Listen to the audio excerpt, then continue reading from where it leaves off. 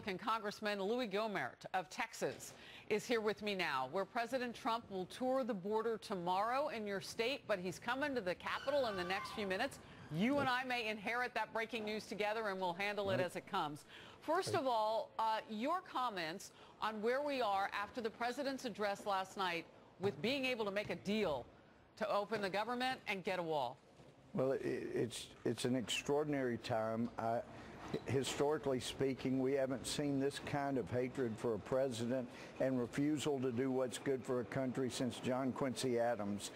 Even back then as now, even though they know something's good for the country because they have walls themselves, they have gated communities, and yet they will not allow that for America. They will not allow us to help save American lives just because of their contempt for this president. It's outrageous. And have you ever remembered a time in American history when, with a shutdown going on, that one party leader would take off on vacation to Hawaii? I mean, that's such arrogance as well as contempt. It's extraordinary time. They've said they're not negotiating. They are not going to give a wall. So, yeah. I need to step in. You and I Sure. are about to handle this together. I want to get your thoughts as the President of the United States arrives on Capitol Hill to talk about the wall and reopening the government. What is about to happen? What do you think we'll begin to hear and see that's been different? Well, my hope is that you're going to have a speaker and a leader in the Senate that realize they are starting to be politically hurt by what they're doing and what they're denying to America. That's only when we're going to finally get some kind of agreement here, because so far they've just taken the position wall is not an option, fence is not an option, we're not letting you have any barrier. But Mo Brooks, I found, had already filed a bill when I got ready to file one that says basically let's pay the people who are currently essential and are working, TSA, the FAA, those that are working, for heaven's sake, let's get them paid. And I think that the pressure will mount to pass such a bill so that we can take care of those if Pelosi and Schumer continue to not allow any kind of barrier at our border. You know what I'm hearing from you? Compromise. You're saying Mo Brooks floated this. You would float the same thing. And we got word, Fox News was advised of a revamped schedule for the House to pass individual spending bills. Financial services today. Agriculture, transportation, housing tomorrow. Interior on Friday. Before I ask you the question, President Trump is about to ascend the steps there on Capitol Hill. And as you were talking with me, we want to draw our attention to what's about to happen now.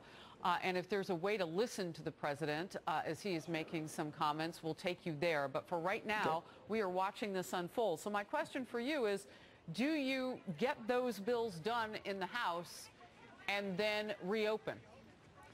Not if there's no wall funding. The president's made that clear. We've made that clear. We have a veto-proof majority or margin in the House and Senate.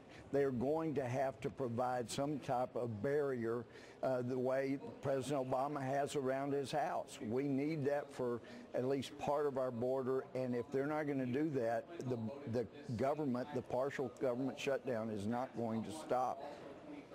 So Mo Brooks out of Alabama puts this forth, and you've got your colleagues there. And what is the talk now? Are there any defections? Because we're seeing some movement among Republicans in the Senate, Lisa Murkowski now joining them, that they might vote with Democrats to reopen the government without the wall funding yet and talk about it later.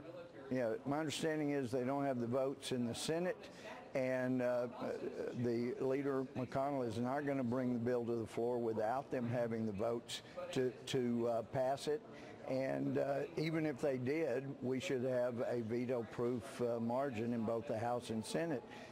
So there were, what, 6, 7 House members or Republicans that voted for a bill last week. So you have some, but it's not enough to get the government open. So we ought to at least pay those who are working now. Excuse me, the President of the United States, the Vice President, they're walking in for this GOP policy lunch. This is their third gathering lawmakers with the President to talk about the issue of wall funding. That's a big deal. They're coming to us. That's a big deal. All right, let's listen to the president. I think we're going to win. But we need border security, very simple. How long do you want to let this shutdown last, Mr. President? Whatever it takes. Mr. President, Leader Schumer and Speaker Pelosi are saying this is a manufactured crisis. They are basically accusing you of lying about the border. Well, what you should do is take a look at last night and see the results this morning. The people know we need border security. Thank you very much. And I want to thank Congressman Gohmert of the great state of Texas. He has left us, but he'll definitely come back, and I'll talk with him at another time. His last words to us before the president and the vice president walked up, and we heard from President Trump, from Congressman Gohmert, he said, this is a big deal that he's coming to us on the Hill. This is a big deal at this juncture. So the